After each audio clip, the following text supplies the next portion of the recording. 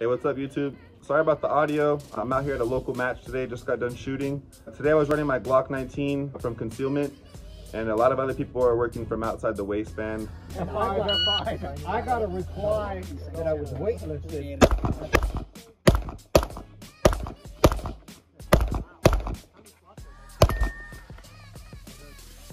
So just so you know, you can shoot from concealment or outside the waistband. And I just wanted to kind of talk about why we shoot competitions, or why I recommend shooting competitions.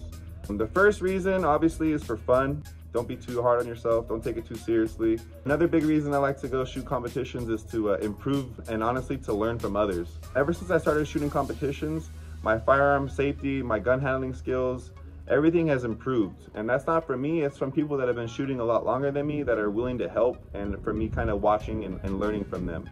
So that was a big reason I used to be nervous to go shoot competitions. I was kind of intimidated. I thought I wasn't good enough.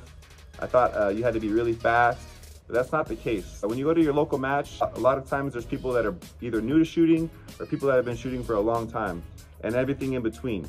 So the reason I say that is don't feel like you're not good enough to go shoot. I highly recommend going to a local match. You can get online and just Google local USPSA match and go out there and shoot.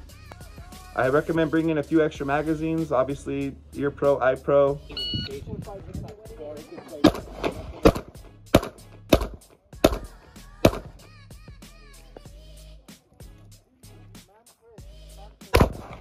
But as long as you have a few magazines, at least 3, I recommend 5, but at least 3 magazines, a quality holster, and you'll be good to go. So definitely look up your local match, get out there and go shoot one.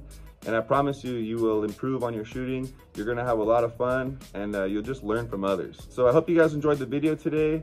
And again, if you've been kind of nervous or kind of thought you weren't good enough to go shoot at a local competition, that's not the case. I highly recommend it, like I said, and get out there and go shoot. Hope you guys learned something today, and I just wanna thank you guys for watching the video. And again, get out there and go shoot at a local match. You'll have a lot of fun and you'll improve your skills. So if you have any questions, go ahead and shoot me a comment down below. And thank you guys for watching.